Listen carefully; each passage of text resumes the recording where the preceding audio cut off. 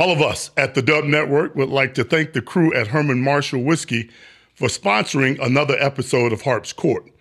Herman Marshall Small Batch Whiskey is handcrafted and award-winning, and whether it be their Texas Bourbon, Texas Rye, Texas Single Malt, or their blended bourbon whiskey, all are built from the grain up, just like good whiskey should be.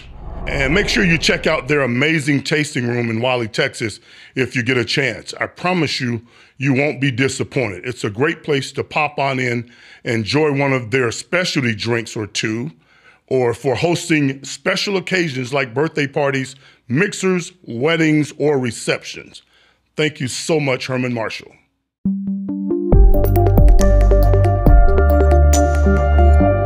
Hello, and welcome to another episode of Harp's Court. I'm your host, Derek Harper. I am honored to have one of my favorite guys, and Howard Beck. Howard is one of the top journalists in sports that there is. And welcome to the show, Howard. How are you, man? Harp, I'm doing great, man. Appreciate you. Thank you for the very kind introduction. Great to see you. And as we were just discussing offline, it's phenomenal that we get to reverse roles here after all these years, because I did cover you for a brief time. Hey, let me tell you, Howard, I would have never thought. Now it's your turn. I appreciate that. I would have never thought that this would come to fruition, but the fact that it has, and by the way, Howard Beck has worked as a NBA writer both in New York and in Los Angeles. And I played in New York and Los Angeles, so we have that in common. While we're on that, what do you think the difference is as a writer, from a writer's perspective, in writing for the NBA in New York opposed to Los Angeles? You know, it's funny, Harp, like the job is the job wherever we are, right? But I'd be lying if I said it doesn't have a different vibe or a different feeling in different markets, right? So I had 7 years covering the Lakers in LA, including the lockout year when you were with the Lakers. Yes. I've been in New York for 19 years, 9 of which I was covering the Knicks on a regular basis for the New York Times. And they're both competitive markets. In both places, you have a ton of media, a ton of interest. But it is more laid back in LA, both among the fans and the media. It is more intense and sometimes edgy, I guess, among both fans and media in New York. And it was definitely an adjustment when I got here in 2004, after 7 years of covering the Lakers in LA, to kind of try to just adapt to figure out the New York vibe. It's different. The vibe at games is different. The vibe in the press room is different. It is just more intense. The traffic is different. A little bit louder. You know what, though? I'll say this. Like, people will say, like, whether you're in New York, LA, Boston, all these places with traffic. All I know is this. When I lived in LA, I lived in Hermosa Beach, south of LAX. It might take me 45, 50 minutes to get to Staples Center downtown. Yeah. It might take 2 hours. The one thing I love about New York, I love many things about New York, but I'll tell you this. Most days, I hop on that subway, it's 35 minutes to the Garden, or it's 15 minutes to Barclays Center where the Nets play. And it's the same every single time. So I'll take having mass transit over the LA highways any day. And I say that as a California native who grew up, you know, and learned to drive on all those highways, right? Like I'll take the subway every day. I hear you on that, and I can relate actually to what you're talking about.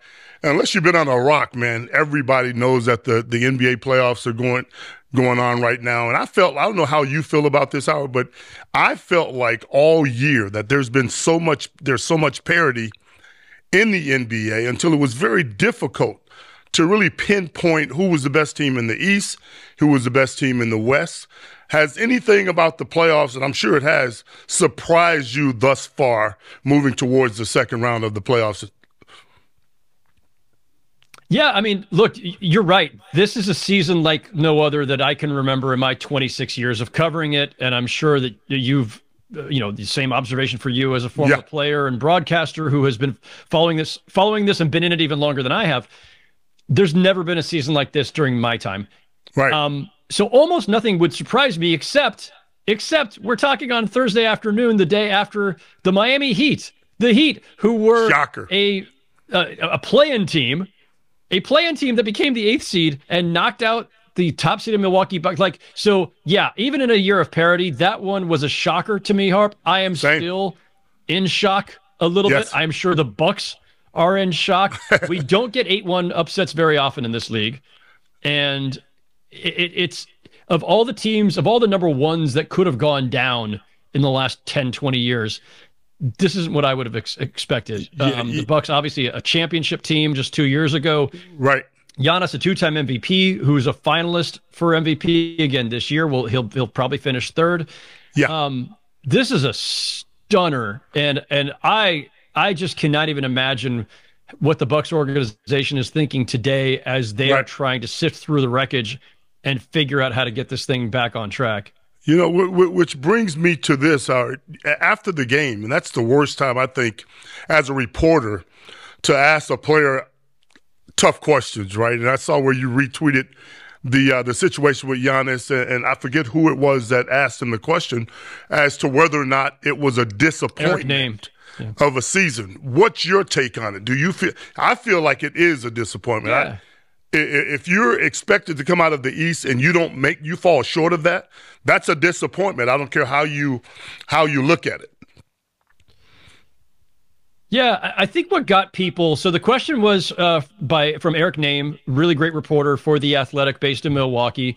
Yes. And if anybody knows anything about Eric Name, and I want to mention this because obviously he's taken a few hits today. Of course. The way he asked the question was not about disappointment, but failure. He said, "Giannis, do you consider the season a failure?" And he asked the same question of Coach Mike Budenholzer. To me, it's the fair and right question because yes, they're the number 1 seed. They were the favorites to win the championship. They didn't just lose early. They lost as early as can be. They lost in the first round to an 8th seed, and in 5 games. They couldn't even stretch this thing to 6 or 7 games. And it's fair when you know that the next day is going to be all the fans and media are going to be saying, and other players are going to be saying, it's a failure. It's fair to then ask Giannis, listen, is it a failure to you? What I loved about Giannis's response was that he said, no, I don't accept that. These are all just steps. This is just the journey, basically. Yes. I thought he handled it well.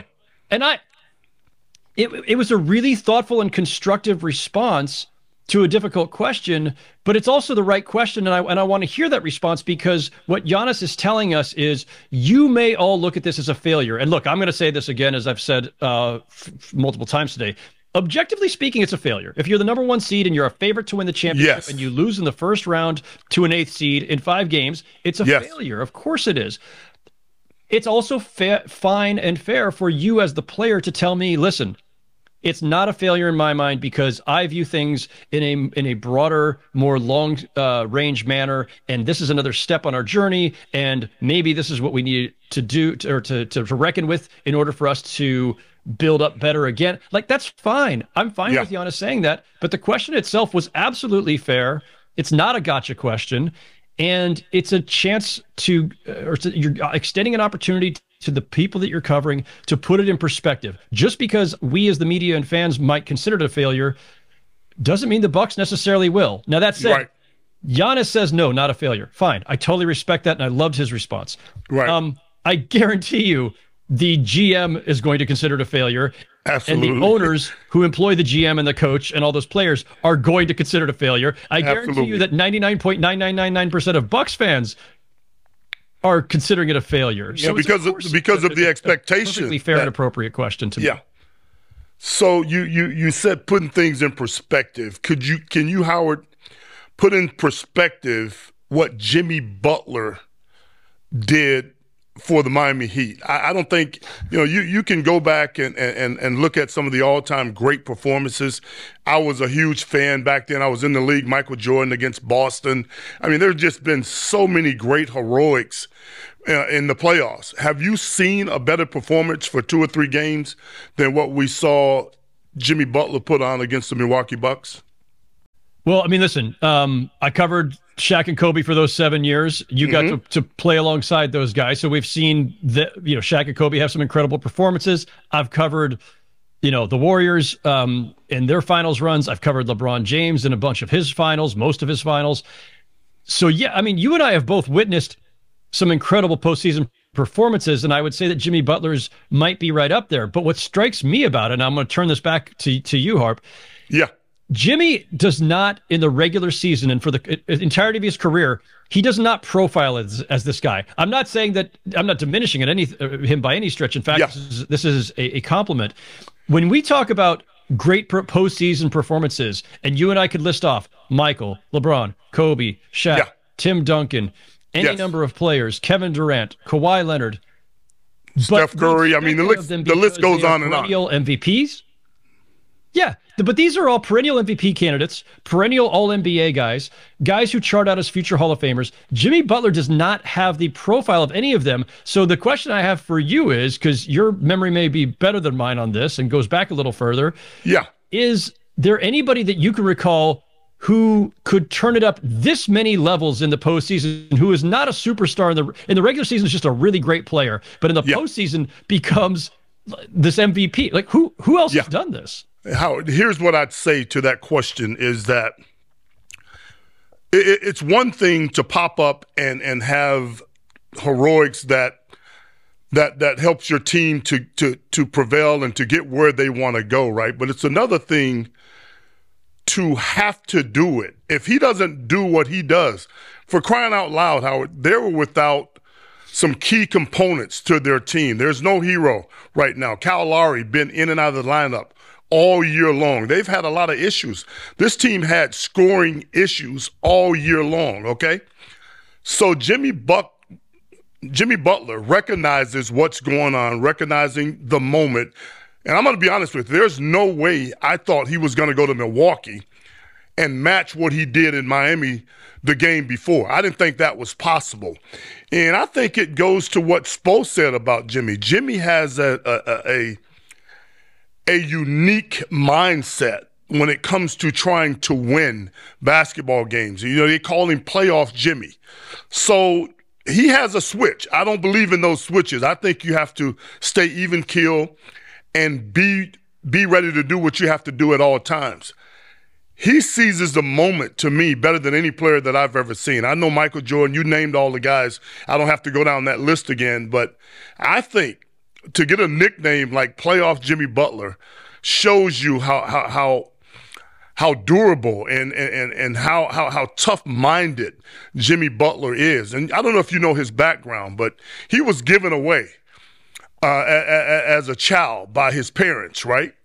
And I think that has a lot to do with it, if you would. You think about a guy that was raised by a totally different family than his parents and his other siblings or what have you. That's a crazy mindset anyway, to be able to do that. So I echo your sentiments, man. I just don't think that there's anybody. Everybody does it their way. Frank Sinatra, I did it my way. But he does it his way. And you know Pat Riley just as well as I do, right? He's a Pat Riley type guy. Me against the world. Coach, if I've heard Coach Riley say that one time, I've heard him say it 1,000,000 times. And that's the mentality to me that Jimmy Butler has. And I thought it was tremendous. I couldn't sleep after the game because of my adrenaline and how exciting it was to watch the performance. And I think he said something to Drew Holiday last night that I own you or something like that. And you're talking about owning one of the top defenders in the NBA. Drew Holiday is pretty solid, but I was blown away. What else has surprised you, Howard, if you would, about the early start to the playoffs? Of course, the Knicks advancing to the second round has to be one. Yeah, I mean, look, I always say like a 5 upsetting a 4 isn't really much of an upset. You're literally next to each other in the standings. So there's not a lot separating the Cavs and the Knicks, but it is an upset of sorts. I mean, certainly like the Cavs were a 50-win team. They, by most measures, had the better top-end talent. But I think the Knicks had the overall better depth, clearly. And besides that, the Knicks, like, it's funny to, because there's different level of stars in this league, right? So the Cavs have the established stars, right? Jared Allen has been an all-star. Evan Mobley is a rising star who's still got a lot of growth to do, clearly. Darius Garland made the all-star team a year ago for the first time. Donovan Mitchell, a multi-time all-star. Jalen Brunson owned this series. Jalen Brunson outplayed Donovan Mitchell and Darius Garland. Jalen Brunson has never been an all-star. He's never been all-NBA. Right. He's not going to be all-NBA when those teams are announced in the next week or so. And their best. Hold on a second, Howard. Give me Howard. Howard, hold on 1 second. You say he is not? You don't think he has a chance? To make all-NBA? Yes, one of those teams. No. Jalen Brunson's. So, I'm one of the voters. This was a really tough exercise. It is every year, but like the number of guards, there were like at least 12 guards in consideration for 6 spots. Yeah. And even then, like I moved Jaylen Brown to forward to get him on my All-NBA so that I could free up another guard spot. The forward wasn't quite as deep. But no, I don't think Jalen Brunson's good. Jalen Brunson will get all the NBA votes, but I don't think he's going to actually make it. I could be wrong. I could actually absolutely be wrong.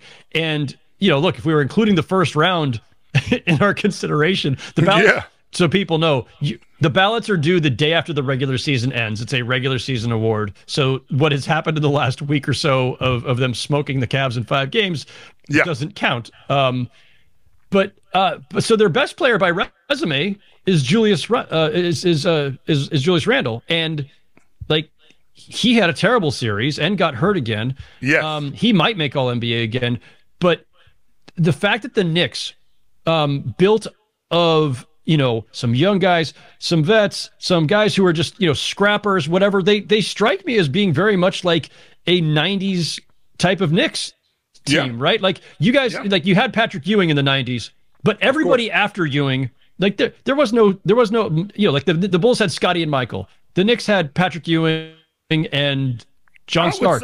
I would say John Starks. And yeah, but nobody at the level of a Scottie Pippen, right? Nobody at the level of Shaq had Kobe. LeBron and Dwayne Wade had each other. LeBron has Anthony Davis now, whatever. Kevin Durant had Westbrook. Kevin Durant had Steph. Like the Knicks of the 90s were Patrick Ewing and just a bunch of really tough-minded, hard-working, hard-playing dudes.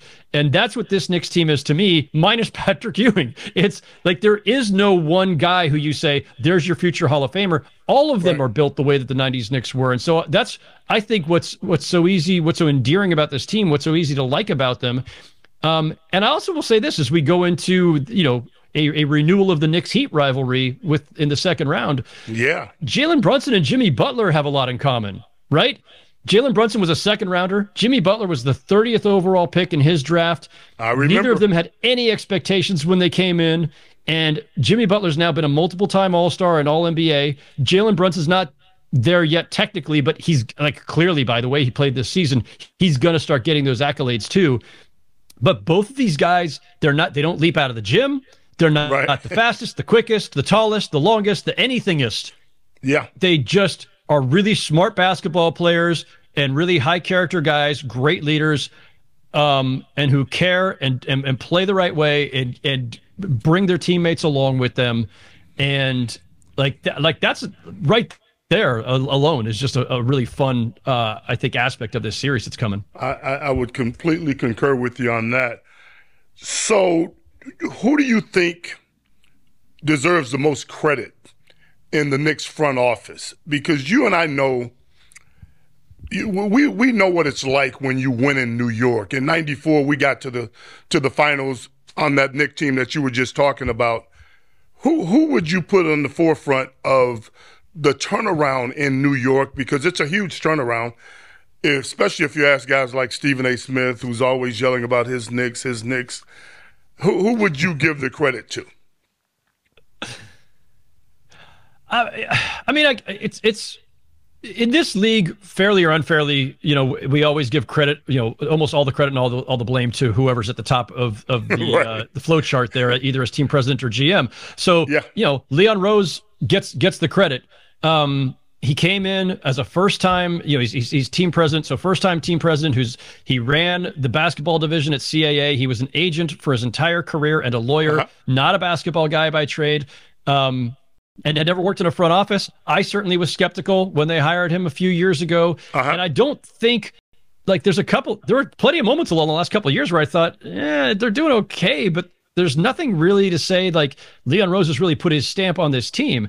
But I should, so to get back to the quick premise here, who deserves credit? Obviously, Leon, he's the head of that front office, but Worldwide West, William Wesley, who obviously he brought along with him from CAA, Walt Perrin, who was a veteran front office and talent evaluator who they hired from Utah, Frank Zanin, who's been working in NBA front offices for a long time. They've got a really good crew. So even if at the very top, if Leon is the guy who, well, he's an agent, not a GM, he's not a basketball guy. They've got basketball guys in that front office.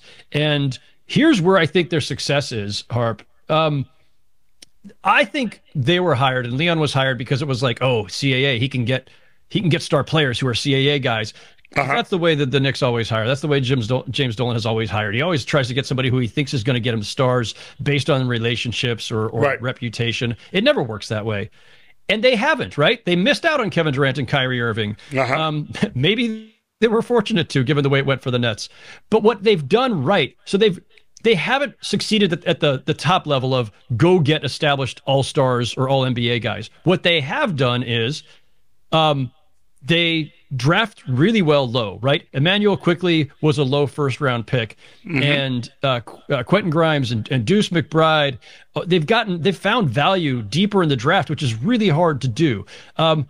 You could question whether or not Obi Toppin was the right pick with Tyrese Halliburton still on the board, but Toppin came through in a pretty major way in this first-round series that we just saw.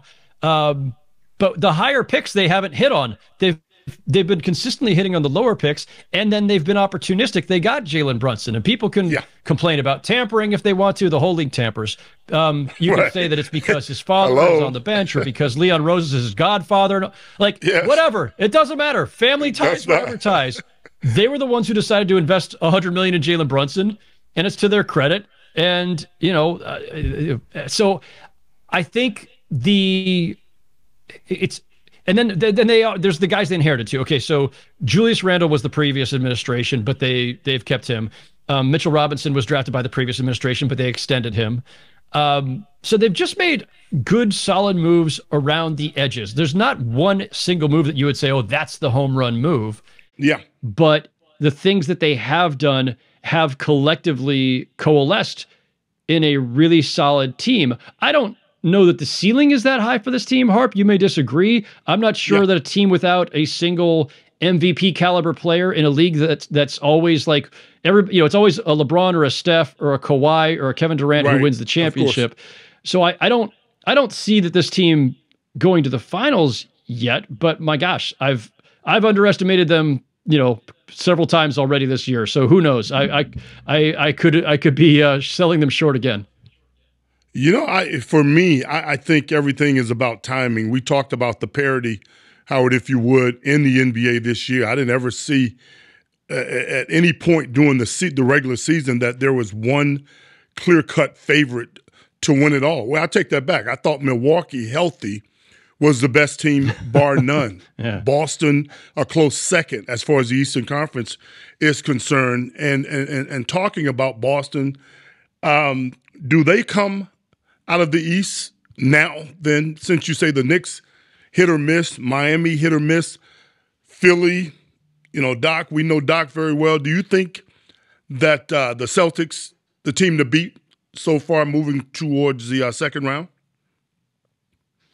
To me, the Celtics are the team to beat. And I thought even the way the season ended, I felt like though Boston had the second best record in the East, I thought the Celtics, to me, were the team that had the best case to win it all when the regular season ended. Listen, it's been an alarming first round for the Celtics. They are they're doing that thing that we see teams do sometimes, great teams do, where you've got the better talent, the better depth, the better everything, and you're up in a series and you start letting a team creep back in because you just don't know how to throw the knockout punch. You get a little complacent, you lose focus a little bit. The Celtics, they blow leads, they don't finish games. I still think they're going to put away the Hawks. That should happen a few hours after we record this. Yes. And And then they're going into a second round series against a Sixer team that, the Sixers are kind of funky, kind of hard to figure out. And Joel Embiid's got a knee issue now that leaves him, as far as last I heard, leaves him questionable to start that series. If Embiid is hurt or limited, I think, I don't think the Sixers are winning that series. So I think the Celtics are in the conference finals against either the Knicks or Heat. And I think they've got superior talents no matter which opponent it is. So to me, I said this the other day, the Heat knocking the Bucks out in the first round may have paved the way for the Celtics to go to the finals, because Agreed. I don't think the Bucks were the team that had the best chance to beat the Celtics. I don't think the Knicks or the Heat have that ability. I'm going to shift to the West and briefly talk about what's going on there. Obviously, Denver won the most games during the regular season. I want to talk about the Lakers and the Memphis series, more LeBron James and his legacy. He wins a championship this year. Means what? Does it mean he's the GOAT? There's always the conversation, if you would, Howard, about who's the best player to ever play the game. I say it's Wilt Chamberlain, but in any event, how do you see things playing out with LeBron trying to put away the Memphis Grizzlies? I like that you pick Wilt, because it's always, we're such prisoners to the moment in the moment. Oh, yeah. People don't know. It's always Jordan versus LeBron. Yeah. Well, it's always Jordan, LeBron, and then at some point, somebody who's a little older than me will say, you guys have this wrong. It's actually Kareem. And so sometimes we get, we get Kareem in the argument, but it very rarely goes back far enough for people to bring in Wilt or Bill Russell. I'm an agnostic on the GOAT thing. To me, the game has evolved so much that trying to compare players across the eras, it's just an impossible task. I don't know if there's an objective answer to the GOAT question, and I'm not sure I care. I don't mind other people debating it till the end of time, and they will. I don't have a dog in that fight. And if LeBron wins another championship, it would be incredible to do that in year 20 at age 38. I think the odds are stacked against him, but of course, it'd be incredible. And I think the Lakers can make a run. The West is kind of wonky right now. They've got to put away the Grizzlies first. And, LeBron did not have a great game last night in Game 5. And he was the first to say, I played like crap, basically. Look, LeBron and Anthony Davis are carrying a pretty big load. And for LeBron at this stage of his career to be carrying that much, it's tough. Even in a playoff series where the games are spread out a little bit more, they're bouncing between LA and Memphis, Tennessee. Those are some long flights. And the Grizzlies are younger, with fresh legs. I know, obviously John Morant's banged up with the wrist thing, but he's been fantastic regardless. The Lakers are playing with fire if they lose Game 6 at home, because winning a Game 7 with that turnaround, going all the way back to Memphis again, would spell trouble for them. I picked the Lakers in 6 in this series before it started. It looks like that's the way this is going to play out. I think they're going to close it out at home in LA. But they're going to need something like they had in, I think it was Game 1 when Rui Hachimura had the breakout game. One of those guys, a Hachimura or a D'Angelo Russell, Austin Reeves, one of those guys needs a breakout game, because it's too much to ask LeBron to be putting up a triple-double every night or to go score 35-40. He can, and he might, but the guy's got a lot of miles on him, and it's been a tough season for him injury-wise too. If healthy, I thought the Clippers would really give the Suns fits. I really did. If they had Paul George, and Kawhi Leonard, which brings me to this, Howard. Obviously, injuries are a part of sports, any sport, baseball, basketball, football, you name it. People get hurt. It's just that simple. And Kawhi Leonard has fallen so many times. I mean, he has had a hard time staying healthy to help his team advance year after year after year. In fact, Stephen A. Smith was quoted as saying, and I quote, that they should pay Kawhi Leonard to go away. What's your take on that? And if you would, Howard, talk about load management, because that's something that I am just baffled about, to be completely honest with you. Yeah. So there's a lot of stuff there, Harp. Let me start with obviously Kawhi Leonard's not going to be told to go away. No, I agree. Yeah. The Clippers do have a lot to think about right now. Kawhi Leonard and Paul George are going into the last year of their contracts. They're eligible for massive extensions. They both have really tough injury histories, including this season, obviously. The Clippers, broadly speaking, again, it's been a failure since they got Paul George and Kawhi Leonard 4 years ago. They have not gotten the payoff that you wanted, which is to at least make the finals a couple of times and win a championship. And they've fallen far short, mostly because one or both of them is always hurt. Mm-hmm. So it's tough. And they're going into a new building. They finally are going to have their own arena in a year. And you want, the general philosophy is you want star power when you're going into a new building so that you can sell tickets. Of course. And it's a lot for them to consider, but I don't think this is a time to go breaking them up. Those guys are hard to come by. Mm-hmm. And granted, it's frustrating as hell, I'm sure, for that franchise and their fan base. But at full strength, there's not too many duos in the NBA who are better than Paul George and Kawhi Leonard together. I don't know what the answer there is, other than you keep going and you hope for the best. You hope for better injury luck this time. Yeah. In terms of the load management part, I mean, Kawhi didn't miss time. Like, most of the time Kawhi missed this season, I don't think was about load management. He was injured again. He has become the poster boy for load management because of his time in Toronto, specifically the year that he spent there, where like they kind of created, I think, that phrase for him, the way that they were trying to nurse him through the season after he'd had the strange leg injury that yes. Marred his final year with San Antonio, and that caused the rift between him and San Antonio. Yes. And they nursed him through the season in Toronto. He was fresh for the playoffs. He led them to a championship.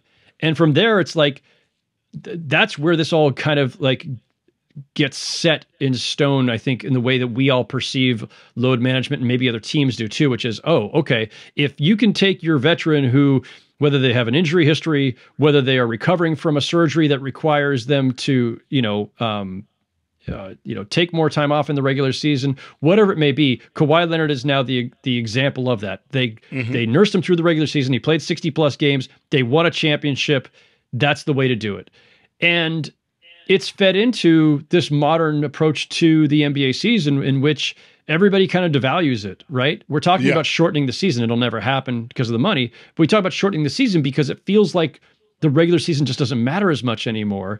And more teams are, in various different ways, it's not all load management, but in various different ways are trying to manage the toll that players take, their return from injury, trying to alleviate back-to-backs, those kinds of things. And it's all understandable. Players are making, tens of millions of dollars. And in fact, over the course of a single contract, sometimes hundreds of millions of dollars now. It's a massive investment. So it's not just for the player, it's for you as the franchise. This is, right. You want to protect your investment. You want to get the most bang for the buck out of your investment. And it's to everyone's benefit to ensure their longevity and to keep them fresh for the postseason if you're expecting to make a deep run. I don't know what the answer to that is, Harp. I would it would be helpful if we, the public, knew more about the science behind this, right? If the medical staffs who are dictating a player's regimen are going to say it's because we are trying to prevent injury, or we're trying to nurse them back from this one injury and trying to make sure that they're not favoring the other leg or this or that, it would be helpful if we, the public, had more information and data from the experts so that we can understand why this is the right way. Because in the meantime, all we see is, well, these guys aren't playing. They're not playing as much as their predecessors did in other eras. They're not playing, and I bought this ticket for hundreds of dollars, and now they're not there. It's the frustration from the fans is palpable, and it's justifiable. And while I'm not one to sit here and condemn load management, All I'm saying is if the league is going to make this the new normal, they owe it to their fan base, to the public, to do a better job of explaining why this makes sense, why this is justified. Uh-huh. So people aren't left in the dark. You know, it's not like tickets are $10 like they used to be when I had hair. So that Not hardly. that makes a lot of sense where you're going. Howard, give the viewers an idea of what the city is like when the Knicks are playing in the playoffs, when they're on top of their game. You know, we talked a little bit off the air about that, how it just seems a little different when New York is involved this time of the year. Well, it's interesting. Like, I got here in 2004, and the Knicks were pretty bad, and then got progressively worse, and then they'd occasionally have a few signs of life, and then get bad again. So I had only covered a couple of playoff games here, really, because they'd only this playoff series victory over Cleveland was only the second time they've won a playoff series in, I think, 22 years. Mm-hmm. And the last one was in 2013. That was the year they won 54 games. They get to the second round and lose to the Pacers. I had not been into a playoff game at the Garden in 10 years. Now, they were in the playoffs a couple of years ago against Atlanta, but we were still coming out of COVID. There were still restrictions. I didn't go to those games. The building still wasn't full yet. So I went to game 3 of Cavs-Knicks at the Garden. And holy crap, Harp, like, you know, from your own experience and your playing career, that place was bonkers. And no piped in noise, no amplified BS.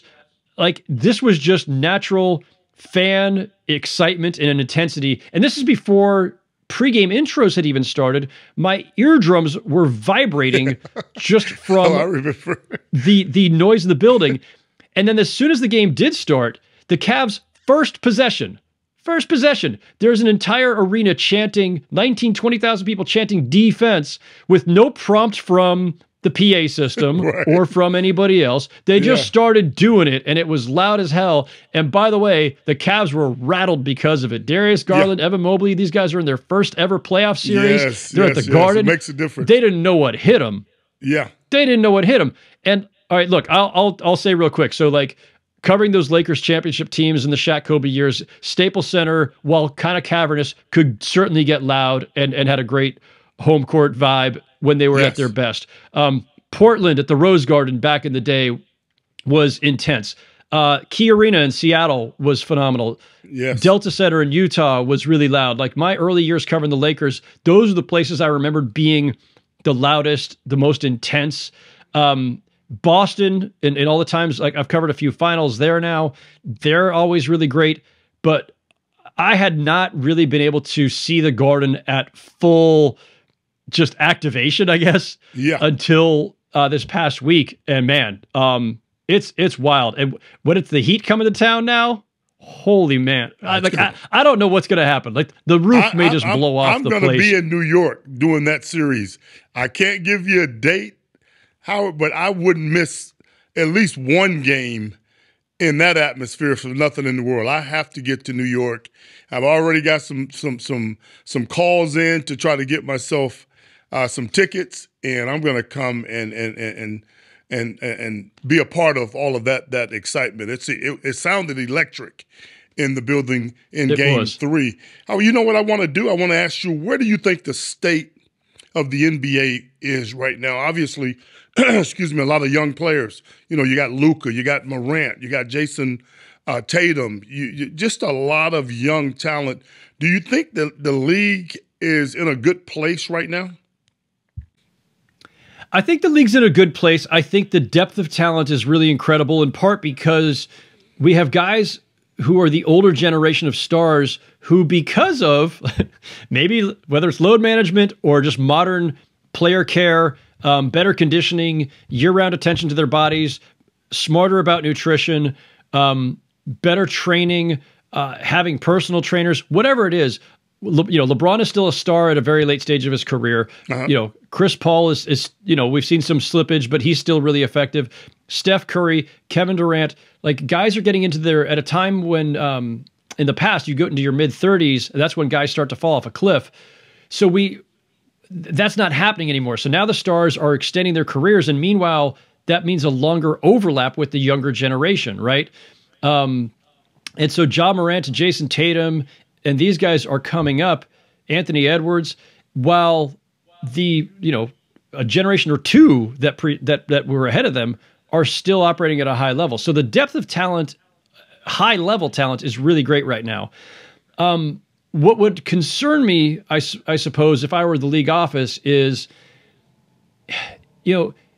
there's great talent, Harp, but is anybody as compelling as LeBron James? Is anybody as compelling as Steph Curry? If those two retired tomorrow, who's the must see?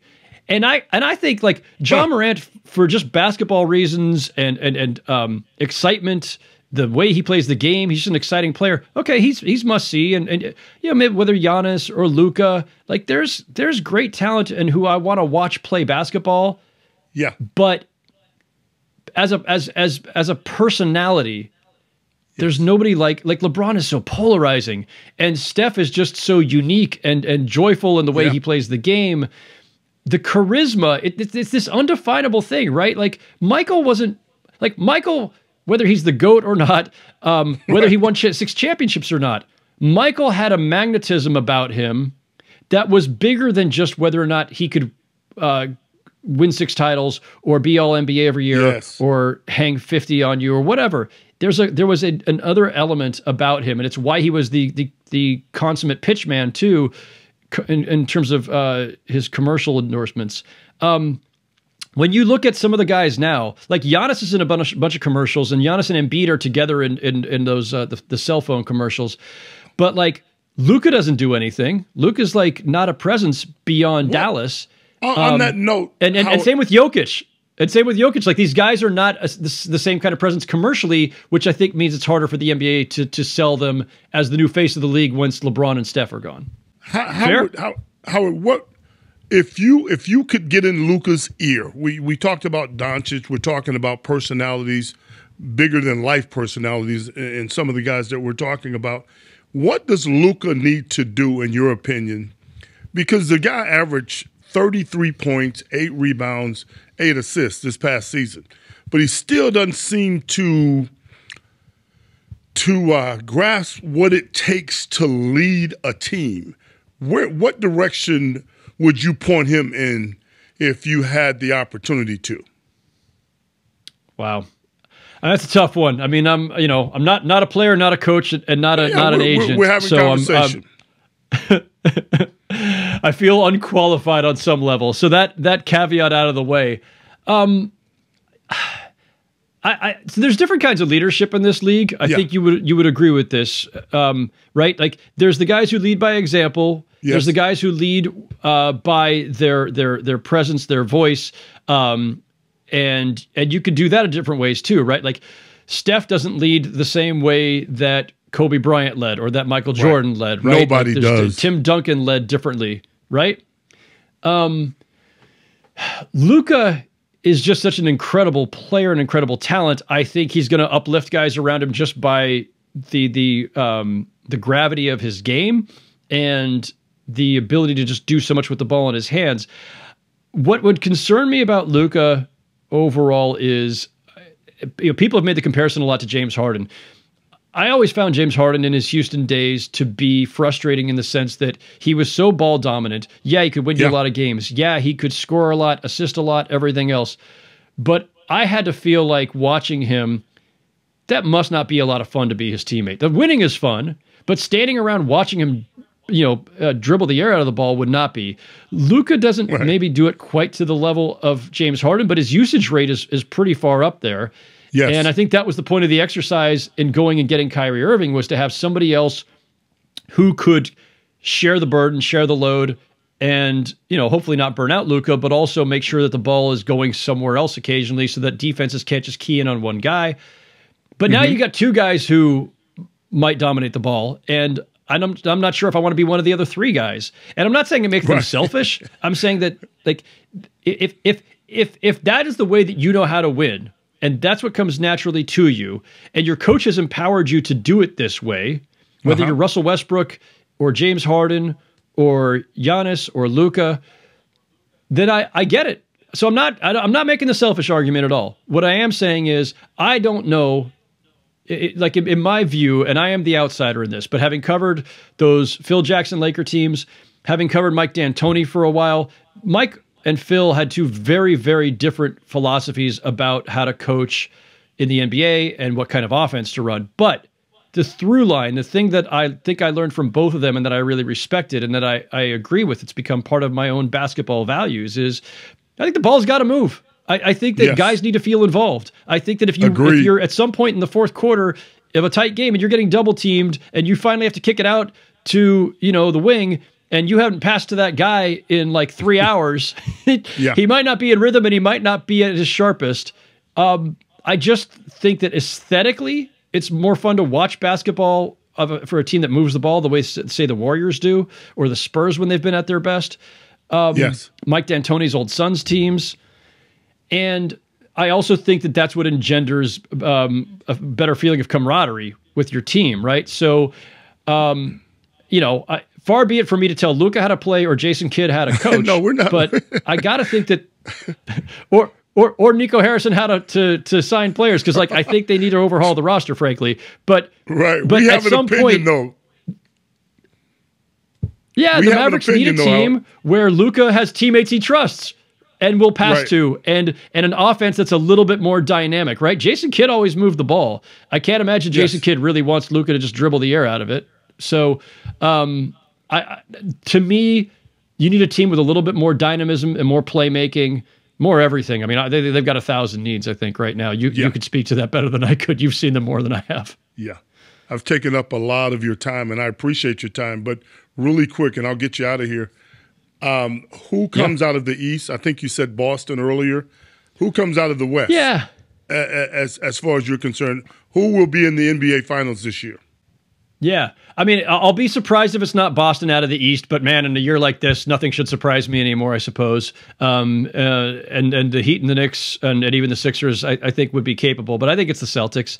In the West, it's this weird kind of, I start thinking about it as not who's the most talented team, but who do I trust the most? Like, the Nuggets are talented and had the best record in the West. I'm not sure I trust them because of their inability or inconsistency playing defense at a high level. Yes. Jamal Murray's emergence again has made them, I think, more viable because Jokic needs a second star to take some of the playmaking and scoring duties. The Suns have the best talent on paper, but they just beat a Clipper team that was totally beat up in the first round. Yeah. And we barely saw Durant with that team in the regular season. So I'm still not sure what to make of the Suns yet, and their bench is terrible. The Warriors have been wonky all season, but looks like they're going to win their first round series. And I still, they're the defending champs, and I still stubbornly believe in the Warriors. So, and then there's the Lakers. I'm not sure if the Lakers have enough to get through, but any of these teams, Harp, could come out, and I wouldn't necessarily be entirely shocked. Surprised, if I have to pick one, I'm going with the Warriors right now. Going with the Warriors. I'm going with the Warriors. I trust their championship medal, basically, the muscle memory, the time they've had together, knowing each other as well as they do. And the thing is, Steph has had no real erosion since a year ago when they won the title. Klay is actually better right now than he was a year ago. Draymond is still playing at an incredibly high level. Yes. Poole's got that much more experience under his belt. Wiggins has that much more experience under his belt. Peyton, Looney, that group just won a title last June. Far be it for me to think that they can't do it again. And yeah, I know they've had a weird season, but I still think they got a shot. You know what? I'm right there with you. I'm going to go repeat from last year, the Warriors in Boston. But the thing for me is, unless something strange happens, I think Boston is a lot more deeper as a team than the Warriors, and the Celtics find a way to be champions once again. Howard, you're the best, man. I really appreciate your time. This has been fun. Please come back again and hang out with me on Harp's Court. So thank you. Harp, it was my pleasure, man. It was great talking to you as always. Happy to come back anytime. Absolutely. All righty. Thank you. All of us at the Dub Network would like to thank the crew at Herman Marshall Whiskey for sponsoring another episode of Harp's Court. Herman Marshall small batch whiskey is handcrafted and award-winning, and whether it be their Texas bourbon, Texas rye, Texas single malt, or their blended bourbon whiskey, all are built from the grain up, just like good whiskey should be. And make sure you check out their amazing tasting room in Wiley, Texas, if you get a chance. I promise you, you won't be disappointed. It's a great place to pop on in, enjoy one of their specialty drinks or two, or for hosting special occasions like birthday parties, mixers, weddings, or receptions. Thank you so much, Herman Marshall.